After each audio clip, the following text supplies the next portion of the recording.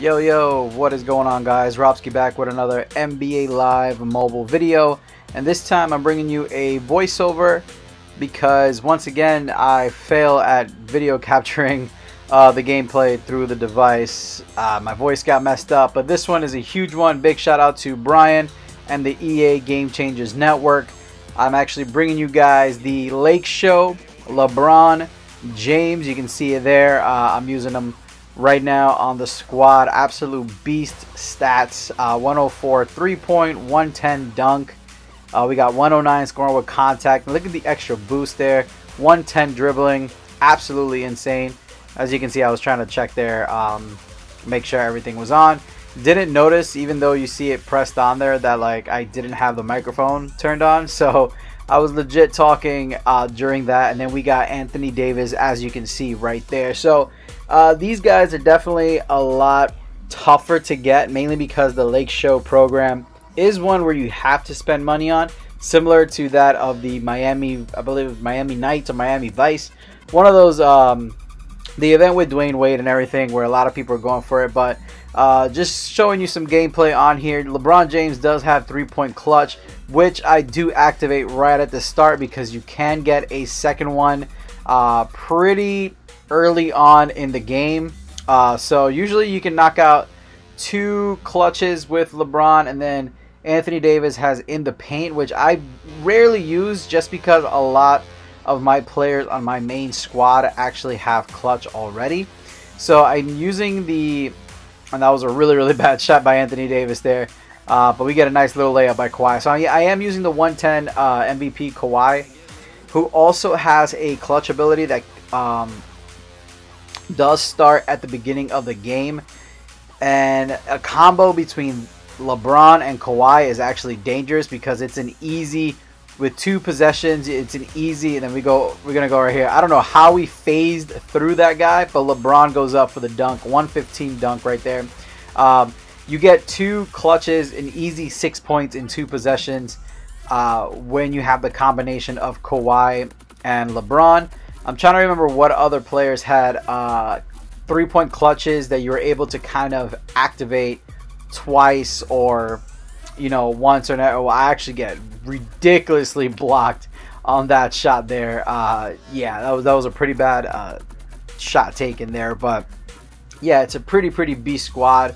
LeBron also plays really well. If I had to choose between LeBron and Anthony Davis, it would have to be LeBron for me. Anthony Davis does play all right, but he's good in the paint. He's a good person to kind of go one-on-one with, spin move and just kind of get into the bucket, like into the lanes. He's good, but I actually did enjoy Hakeem Olajuwon a lot more as the center. I just feel Hakeem went up for more rebounds than Anthony Davis was. AD was pretty much non-existent when it came to rebounds. You can see him there, but Larry Bird pretty much got a majority of my. So right here, we're gonna activate LeBron James's second clutch, and you can see we still got 45 seconds left, which we are able to get another Kawhi clutch and also a Larry Bird clutch, which is insane, just having a whole team full of clutches. I also am using Jerry West, who has the buzzer beater ability from the last promo that was out. So that's an insane combo there, because there we go. So we're gonna activate Larry Bird, and I get blocked by Yao Ming. I just remembered this gameplay. Ridiculous. But yeah, timing it right, you'll be able to do it. I was taking this game a little bit serious, so I was kind of making sure I use everybody. And then I don't know if yeah. So Anthony Davis, really good player, but I would choose LeBron. If you're able to snipe him on the auction house, he's actually a really good choice. The only thing I wish Hakeem Olajuwon had was an ability. He does get, I believe, scoring with contact boost, but yeah, I mean, he does enough defensive rebounding for me to, well, any type of rebounding, to be honest. And we ended up winning that 14-8. But he does get a lot of rebounds, and he was always in the paint, making sure he would pick up and go up to get every ball. I just don't feel Anthony Davis does that for me while I was using him in the game. Yeah, he was good overall. Like he had really good mid-range shots. He was really good at dunking. He was scoring and everything like that. So yeah, I mean it's a tough decision. But remember, these players are either you're gonna snipe them from the auction house, or you're actually gonna, you know, spend the money in the game and get these late show points. It does take a little while, and it does take a lot of cash to do it, like actual real money. So we get paired up with a 106, which is kind of not fair. I've actually been getting paired up with 109s after the recent update. It was like 109s, 108s, and whatnot. So I am enjoying the gameplay a little bit more because I am getting tested.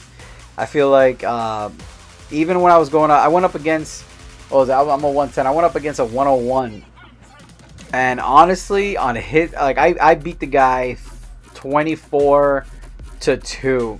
And yet on his end, so we're going to go up again with LeBron. Oh, it's always scary when you go up against that Yao Ming, because he can just jump up and anything can just get blocked.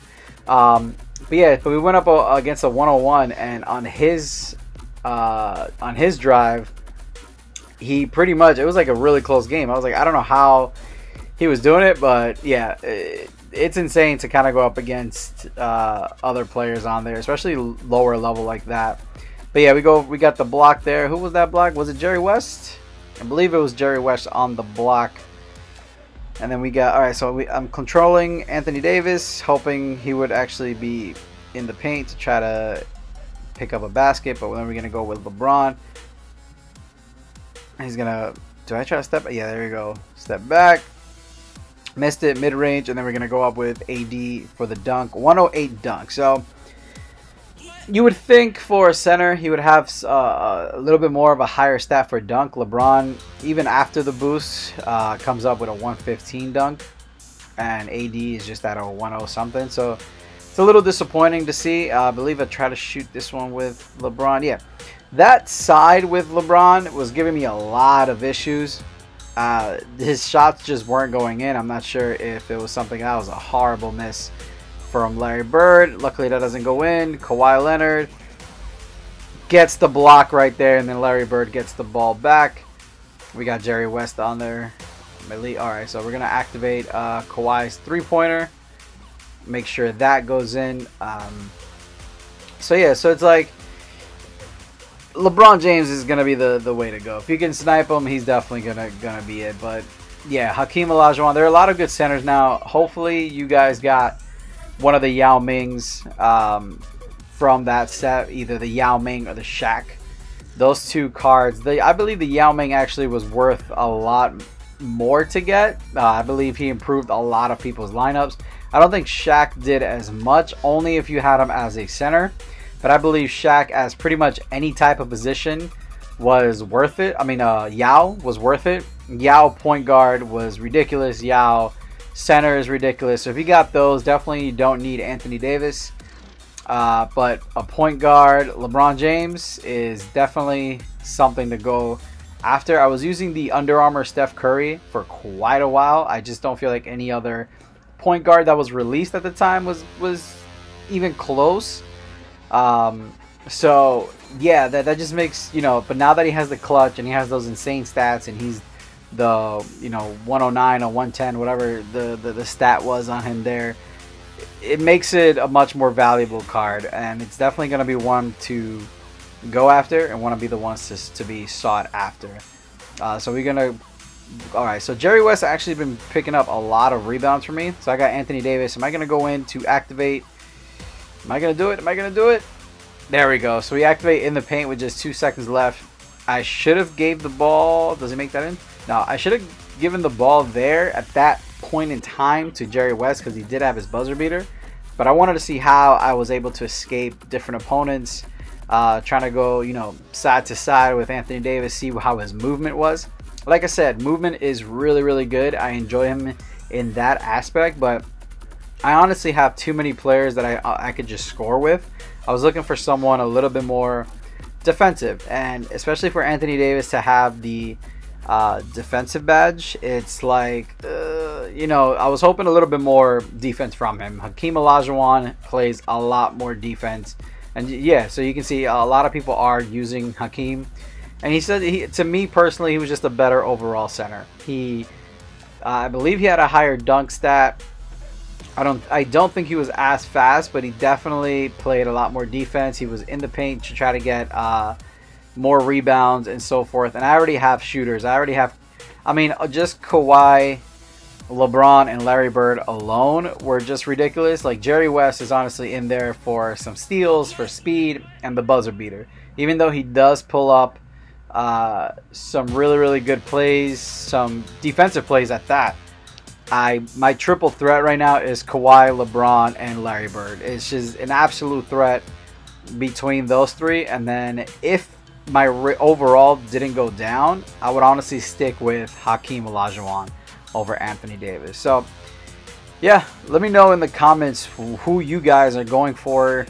There is another promo going on at the same time of this, and I'll do a video on that. It's already a little later from that, but that had what was it? That had 3 players, 3 masters that were in it, and I'm gonna do a gameplay discussing who to choose out of the 3, because I do believe there's only one really good player from those 3. So yeah, if you guys are going for any of those players, let me know also, and then I'm gonna do a gameplay with all 3 on the team, as well as the new record breaker player, which was Kevin Garnett.